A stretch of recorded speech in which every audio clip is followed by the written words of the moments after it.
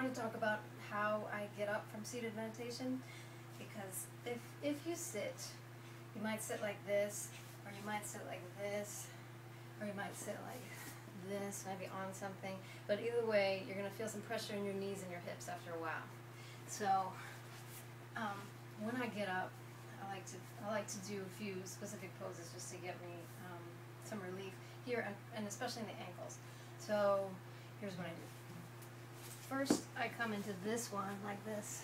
This is Malasana. And this pose is a really great stretch for the ankles and for the hips. So I come immediately here like this. So good. And then I do this one. Like this. I can't remember the name of this. It's a twist. Oh.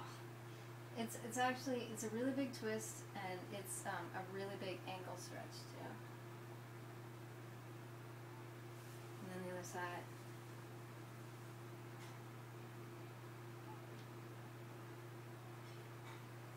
And then I come into a forward bend.